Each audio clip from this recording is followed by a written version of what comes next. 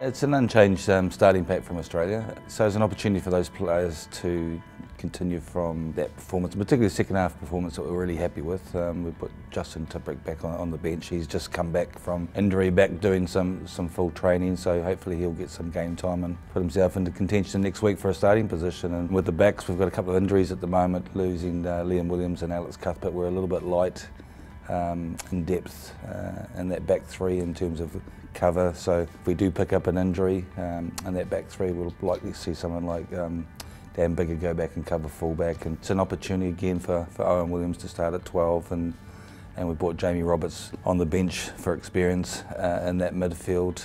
So look, pretty excited about an opportunity for these players again, a number of these players again from Australia, and it should be a great game, full house. We're really excited about it.